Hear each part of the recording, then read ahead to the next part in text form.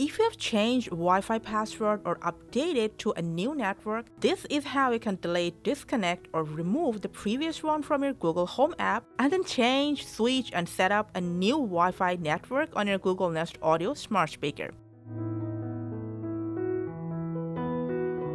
For that, first open your Google Home app, go to Settings, tap on your device name, tap on Device Information, and go to Wi-Fi.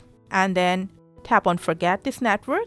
Now before confirming it, please remember, if you have other interconnected devices linked to the same app, the Wi-Fi will be removed for all of them. If you're okay with this, tap on Forget Wi-Fi Network to confirm. Wait patiently for a while to this process to complete. Now to change the Wi-Fi to a new network on your device, you'll have to first reset Nest Audio. For that, first go ahead, turn off the microphone. The mic's off. And then press and hold on this device center top sensor for 10 to 12 seconds until you hear this exact chime.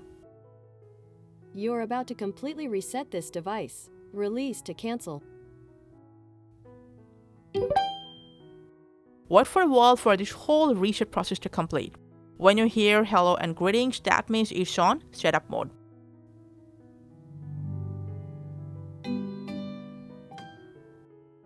Olá! Para começar, faça o download do app Google Home em smartphone ou tablet. O microfone está desativado. After your device is reset, before the reset app, make sure your phone is connected to the same Wi-Fi you want to change it to your Nest Audio. Now all you have to do is just reset up your device to your Google Home app once again, and when prompted, you can choose and change it to a newer network or new Wi-Fi. Put down password, connect it to a new network or Wi-Fi. And that's it. That's how you can change and connect your Google Nest Audio with a new Wi-Fi network. Hope this video was helpful. Thanks and take care.